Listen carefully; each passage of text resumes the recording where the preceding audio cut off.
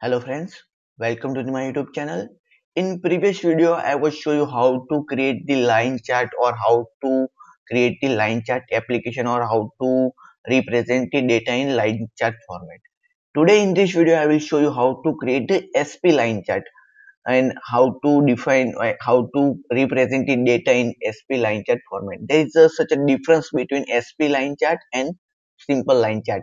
You will see in line chart there is a straight lines. In SP line chart there is a smooth curve lines. So let's create the application and see the effects. Just simply include the chart module and include the basic header files. Here is the charts. Okay, now let's include the Qt core module. Also include Qt GUI, Qt widget,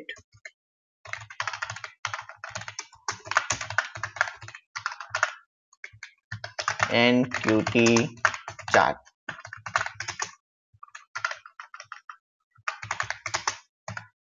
Okay, now let's create the chart. First of all, in line chart you use Q line series. Here we use SP line series.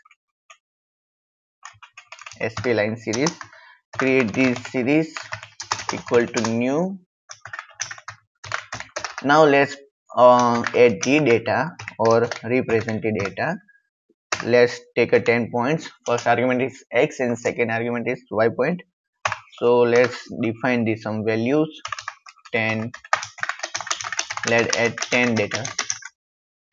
0 to 9. 1, 2, 3, 4, 5, 6, 7, 8 and 9. Let's change the data. Here is 5, 13, 25 and again 10, 5 or 4, 9, 12, 4, 5 and 20 to 18. Okay, these are the random data. Now let's create the chart object.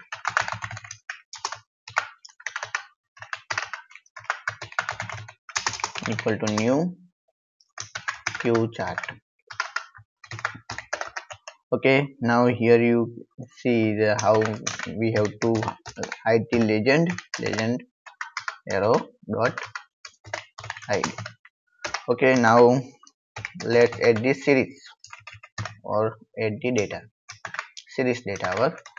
Now you can create the default axis.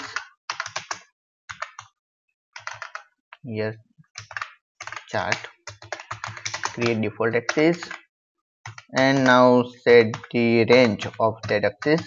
Qt vertical set range.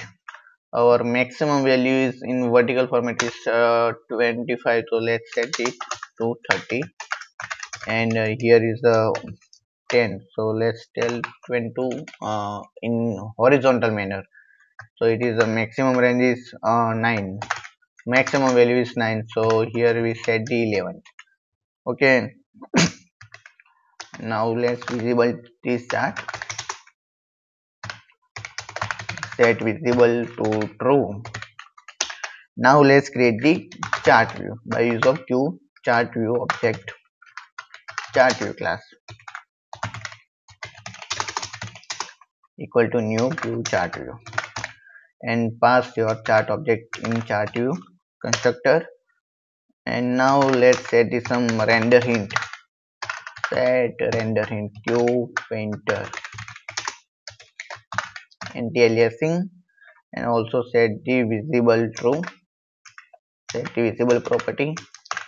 Okay, now let's set the chart view in our main window. Set the central widget chart view. Okay, now let's run the application.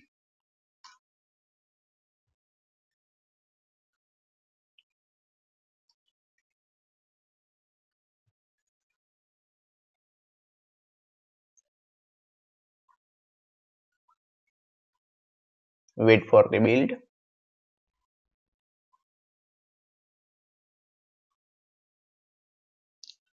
So you can see the SP line chart. And you can see every point has a smooth curve in data. Now let's change the or modify some data here to 15, 13 to 20, and 15 again for 9 here to 9, 10, what 15 to, and here is to 10 to 12 to 19. So these are the random data. You can set your as per your which real time data.